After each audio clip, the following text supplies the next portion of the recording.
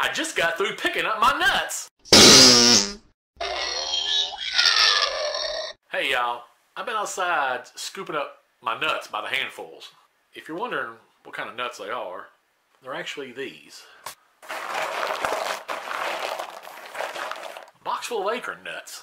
Yeah, I thought about doing this. I've never actually made anything with acorn nuts before. I tried to deal with leaching the tannic acids out of them, like tannins, something like that, before. I just was trying to see if it worked, you know. But basically what you got to do is acorns have a high concentration of tannins. Squirrels can eat them and other animals, I guess, but they're bad on us if you eat very many of them. You can do all kinds of stuff. Indians just do all kinds of stuff with acorns. But basically what you do is you got to leach out the tannins in there. And the way you do it is you basically just you can do the boiling method, which is basically you crack them open, you get the nut meat out, put them in water, boiling water, and you keep boiling, you keep pouring out when it turns brown, you dump it out, and you keep filling it up, keep boiling, blah, blah, blah, blah, blah. It's quicker. So they say the best way to do it is to leach it out. This is what I was doing before. You just basically put it in cold water, let it sit there for a day, you dump it out, sit there for a day, you fill it up, you know, you keep doing it until it's basically clear. That's what I'm going to try doing. Of course, it'll take a long time. It could take 5-6 weeks, 5 or 6 days or more. It just depends. But the first thing you got to do though is you got to wash your nuts. You want to get all your dirt and grime off your nuts. I don't know if you really have to soap up your nuts, but it probably wouldn't hurt. I mean, probably just rinse them off real good. Get your nuts pretty clean. Then you're going to crack your nuts open, and that's what's time consuming. Is you got to go through them, and you got to first you look at them and make sure you don't see any holes in them or they're cracked. If they got little holes in them, that usually means there's some kind of weevil, worm, something in there. Just toss them. If they're cracked, toss them. But then you crack them open and you get the meat out.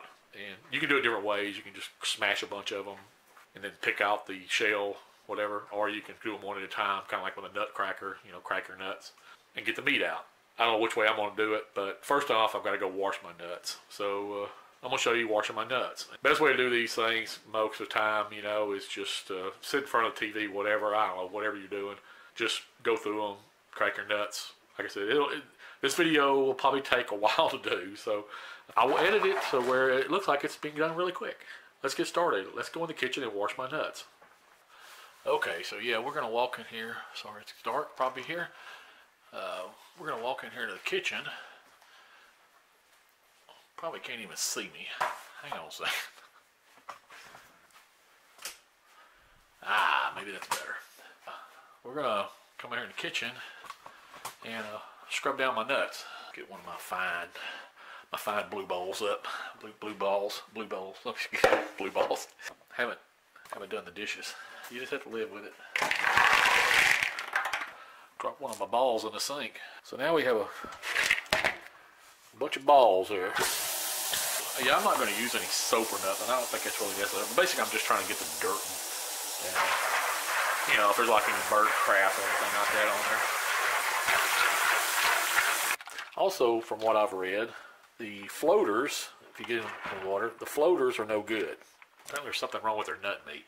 We're going to pick out the ones. This is a really close up. So we're going to pick out the ones that are floating. Toss them in the box again and just toss them away. Probably do that a few times. It looks like they're all settling back down now. Let's drain that dirty water off. I think that's probably good. Don't you ladies wish that your men would wash their nuts that good? So now I'm just going to spread my nuts out onto the cookie sheet and let them dry out. I got somebody coming in the door. Okay, as you can see, I've spread my nuts out. Now a good time to do is just go through and pick out the ones that you can visually see that are cracked. Go ahead and get those out of your way. See how that is right there? Now see that? That's one of the little worms. That's it. I'm going to let these dry out. Then I'm gonna pick out the worst ones, the bad ones with the stuff in it. Next procedure is cracking your nuts. Okay, later. I decided to put a fan blowing down on my nuts. Trying to dry my nuts out a little faster. Thought I'd add that. Cracking my nut meat.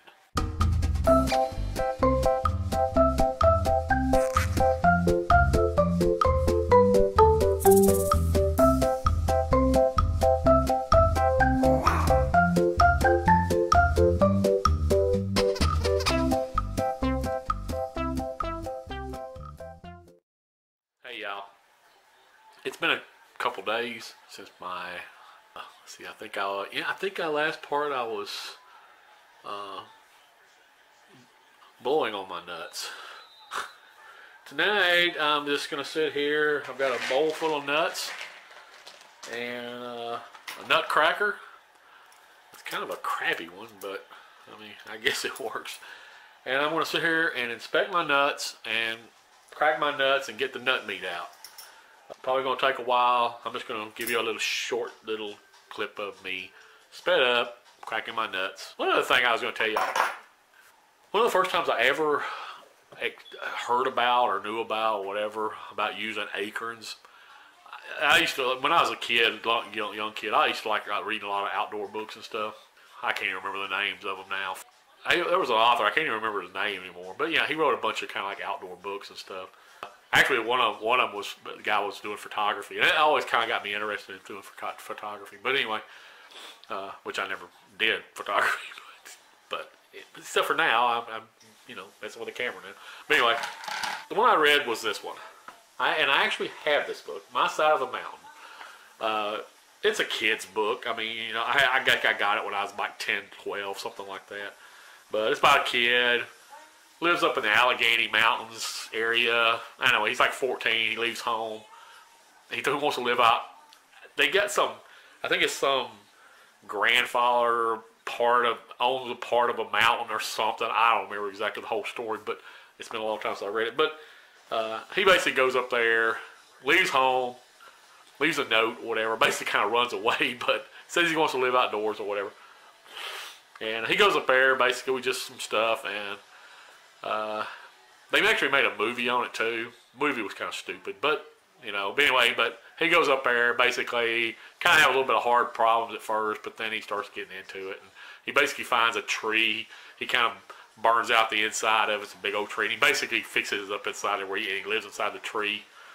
And anyway, but he talks about collecting acorns and making acorn pancakes or something like that. That was the first time I'd ever heard about it.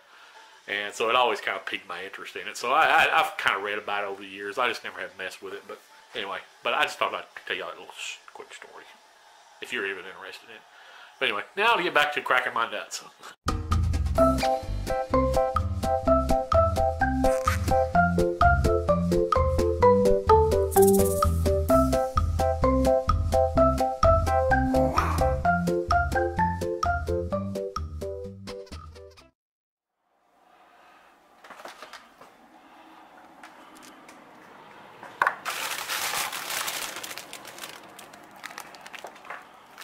Hey y'all, I'm back. It's been about a week, I guess, since my last nut cracking video. Over that time, I've been occasionally cracking and removing the nut meat out. And I got that much so far. I don't know. I don't know if it's probably a pound and a half maybe of delicious nut meat. I've just been cracking it. I work on like maybe an hour, watching TV, you know, an hour or so. Anyway, I did that. That's probably about 4 hours worth of work, probably, getting the delicious nut meat out. So what I'm gonna do now, I'm gonna wash my nut meat, and then I'm going to decide, because I think I read this somewhere one time before, about getting some cheesecloth and putting in cheesecloth. That way you can soak it. You can soak your nuts in the cheesecloth. Then you can just basically take it out and squeeze your nuts and squeeze out the water out of your nuts. So yeah, that way I can squeeze my nut meat, and then I can put it back into clean water and let it soak again. Keep doing that. I figure that probably is better than just letting it soak and pouring off what I can. This way I can actually wring it out. Like, wring out your nuts, man. That's what I'm gonna do. I'm gonna show you that process real quick. Okay, first thing I'm gonna do is wash off my nuts. Because I didn't, after I took them out of the shells, I didn't wash off any stuff. And you can see there's a lot of crap in there. So I'm going to try draining off a lot of that junk first, without losing my nuts. How yellow my nuts are. Does that mean my nuts are jaundiced? I have jaundiced nuts.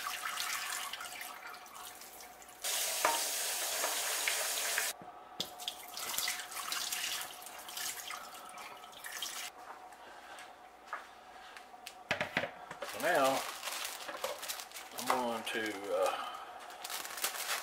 get some of this cheesecloth. I've never used cheesecloth before, so I don't know. I assume you just cut off some of it and wrap your nuts in it. We'll get a few layers of cheesecloth. Dump my nuts in. There.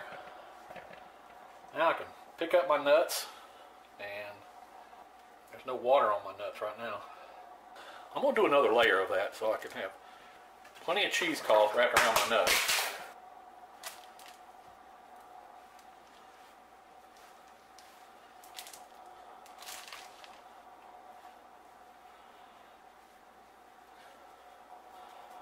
I'm going to kind of leave my nuts kind of loose there. That way the water can penetrate them good. Okay, I've got me a nice long tie so I can wrap it around my nuts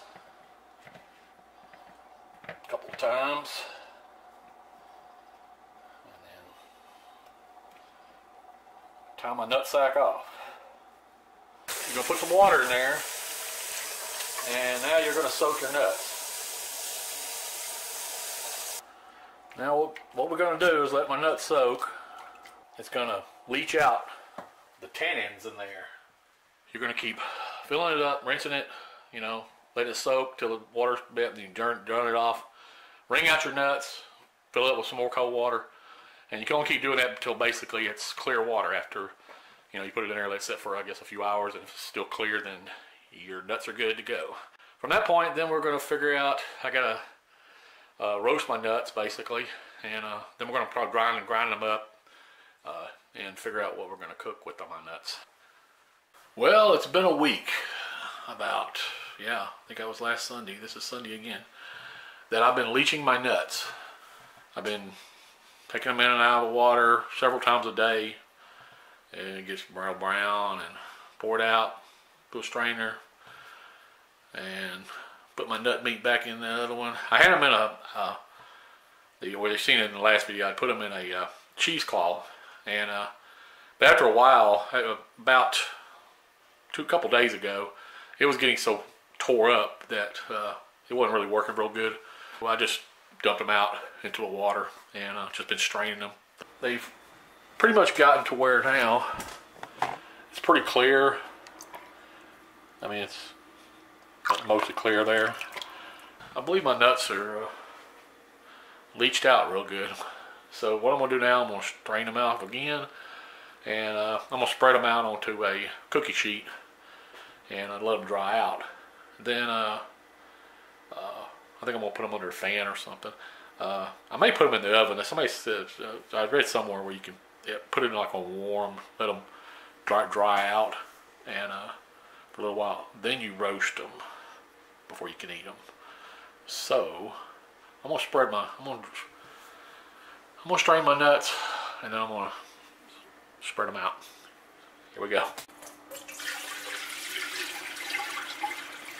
Now I'm going to rinse my nuts one more time. Shake my nuts real good. It's good to have good self-care of your nuts.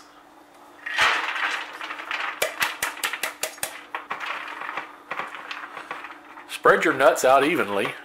Now I'm going to let my nuts, I think I'm just going to let them sit here on the counter. I'm going to put a fan on them and let my nuts dry out for a little bit. It's important that you dry your nuts really good. You don't want wet nuts. I'm going to let them dry for a little bit, and then I'm going to roast them in the oven.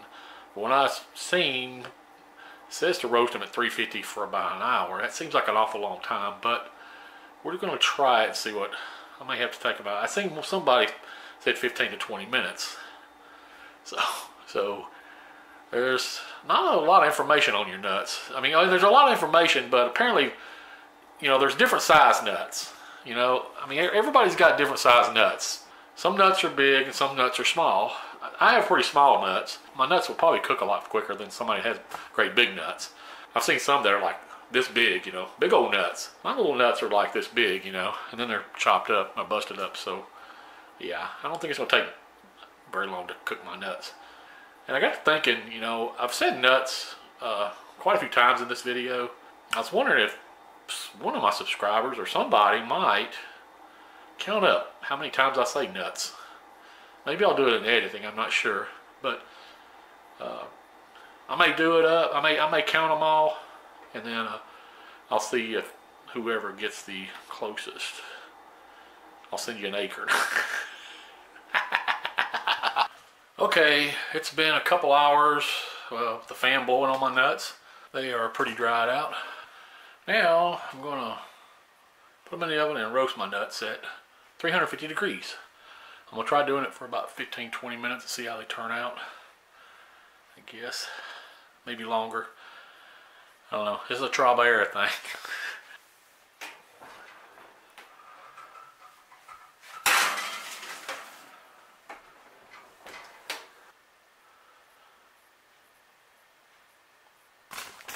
At some point, you should open your oven and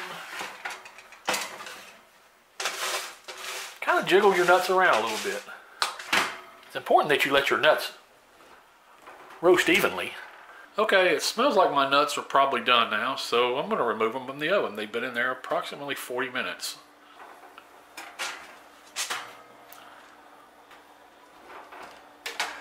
Delicious, nice, dark brown nuts. Now we're going to let them cool for a little bit. Well, I've let my nut meat cool off a little bit, and now I'm going to try one of my nuts. See what they taste like. Got a nice big one here.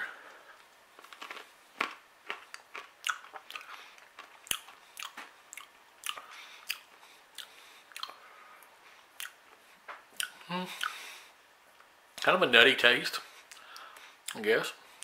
Not bad. I mean, not as good as a cashew or something, but or a peanut, but they're okay. Anyway, now I'm going to try to grind up my nuts. You can just eat your nuts like this. So you can make a trail mix, junk like that with it. So I'm not going to do that. I'm going to grind mine up in my blender and try to make it into like a flour. They say you can actually make a coffee substitute with this. I don't know. Y'all can look up all that kind of junk if you want to. Different recipes or something. If you decide to do this, I'm going to do make it into a flour, and I may try to use it on some recipe in the future. I'm not sure. Whatever, but probably not on this video. Let's grind up our nuts and see how it looks.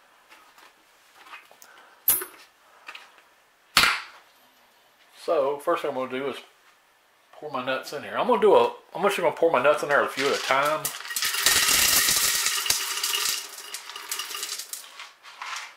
And see how it works out here.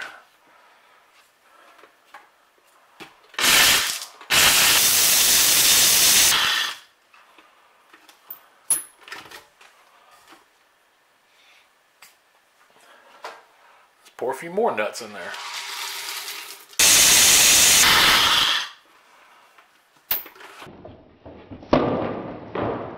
And let's pour the last of our nuts.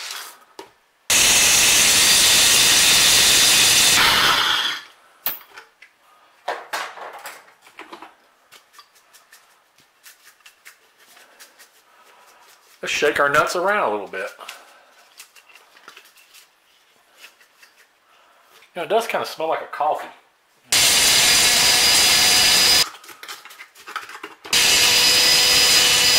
Okay.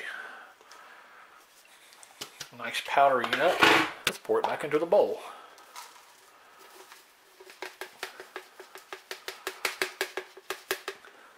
Let me get all that good nut meat out of here. As you can see, it's like a flour.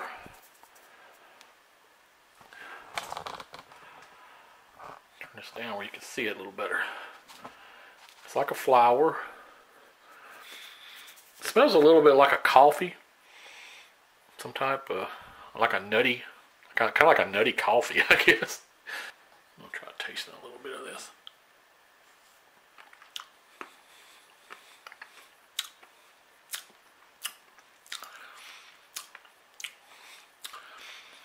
Yeah, nutty.